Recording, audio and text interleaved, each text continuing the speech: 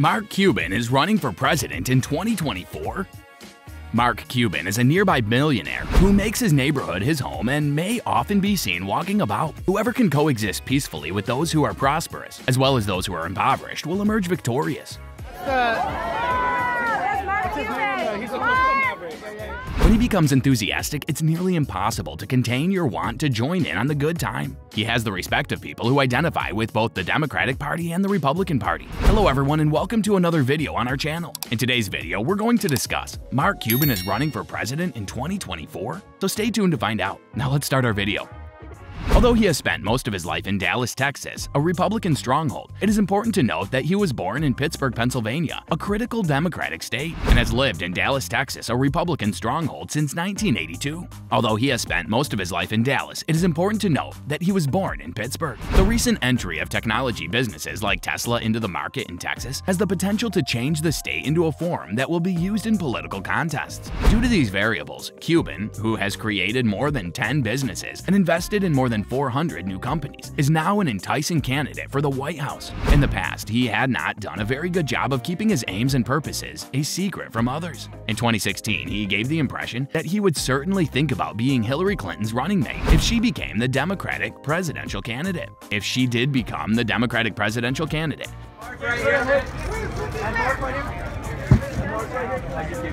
he would absolutely think about being her running mate. During that period, he stated on NBC's Meet the Press that the key would be that she'd have to go closer to the center. And he also expressed interest in running for the Republican nominee Donald Trump's ticket. The key would be that she'd have to go closer to the center, Cuban explained. I'd be like, okay, Donald, that is a fantastic accomplishment. Let's have a conversation about it. But before we can come up with solutions, the two of us will have to dive in headfirst and thoroughly investigate and comprehend the challenges we face. I'd be like, okay, Donald, that is a fantastic accomplishment. Let's have a conversation. He went on to say that the election of Donald Trump as a candidate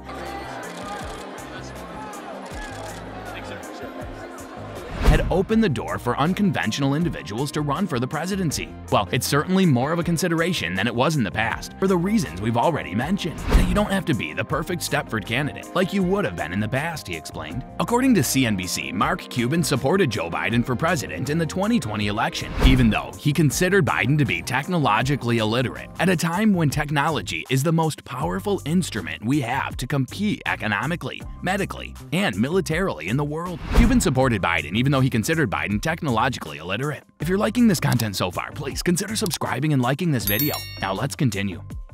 The president does not have to be a tech expert, he said, but having a strong understanding of the impact and capabilities of artificial intelligence, robotics, personalized medicine, and other technologies is a needed skill set in today's world. He was also critical of outgoing President Trump, saying, "I think Donald no longer puts the best people in place. He did that when he first became president, and I was proud of him for it."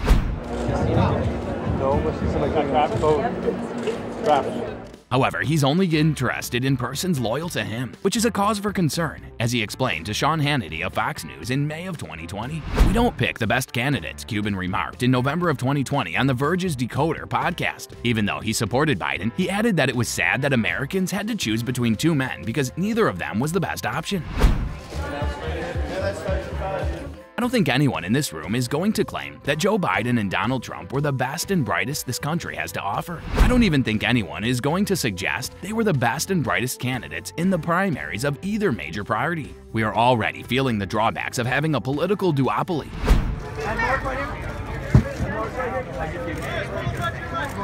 Dallas Mavericks owner Mark Cuban said, "The billionaire has never veiled his distaste for the two-party system, and he suggested that he may run as an independent candidate, the Democratic and Republican parties." In a tweet from October 2020, he said, "Together they are the definition of an anti-competitive cooperation that has been effective in locking out the competition in a manner that is damaging to the American people every minute of every day." When asked if he plans to run for president again, Mark Cuban told The Street in an email interview, "No way. I believe I can have a greater impact outside of the system," he says, adding, "Our political system is broken. The midterm elections are coming up in a few days and the 2024 election cycle will start soon after." Cuban has made his decision. He will not run for president again as he did in 2016 and 2020.